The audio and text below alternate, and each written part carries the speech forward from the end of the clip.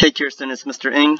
Here's a little video to show you how to make a bar graph in Google Sheets. So I already have the data already here, right? I just numbered all of my seeds.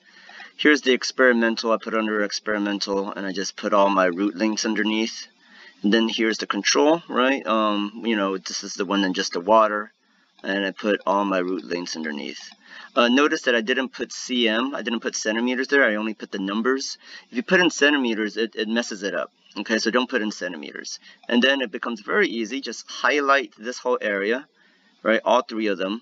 Go to Insert, go to Chart, right, and then it does it for you, all right. Sometimes it doesn't do it immediately for you, and then you have to go over here. You have to pick a column chart, right, which is what was suggested. And there you go, that looks pretty good. Right? Let's just insert this.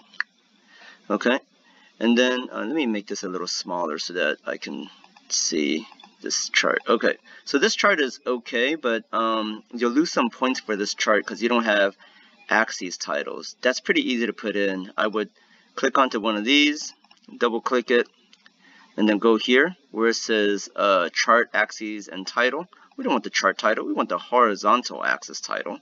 The horizontal axis title is the seed number, right? That was seed number 1, seed number 2, right? Seed number, done. Seed number shows up. And then we want to do the vertical side also, so I'm going to double click there. And then we'll go to our chart and axes again. This time I'm going to pick the vertical axis title. And then this is the root length in centimeters. Boom, done. See? And now I have a pretty fancy chart, and it obviously shows that my experimental roots were super short. You know, if we're here in Sheets, I might as well teach you how to find the mean, median, mode. That's also very easy to do. Let me just move this sucker here. Get out of here, chart. So to find the mean, I'm just going to label this mean. I'm going to label this median. I'm going to label this part mode. And Sheets makes it very easy. There are little functions within Sheets that you can use. It all starts with the equal sign. I'm going to press equal sign. See that? See that equal sign? Here, I'll zoom in a little.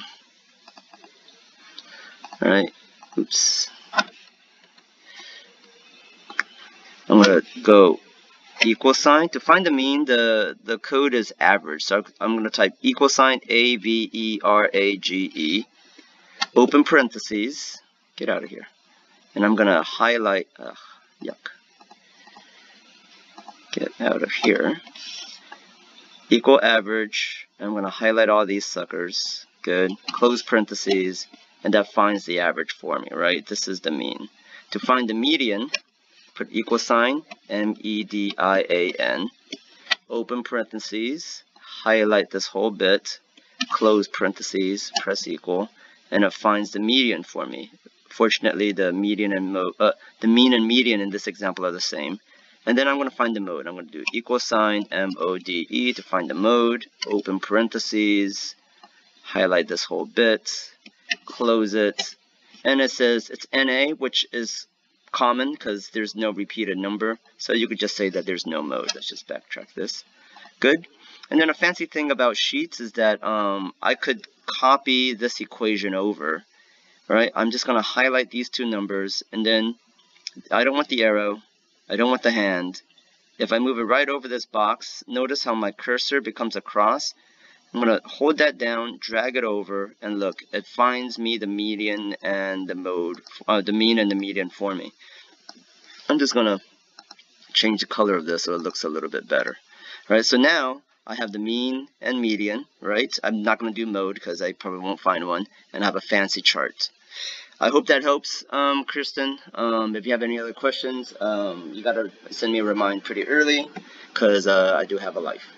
Have a good day. Thanks for asking about this stuff. Bye.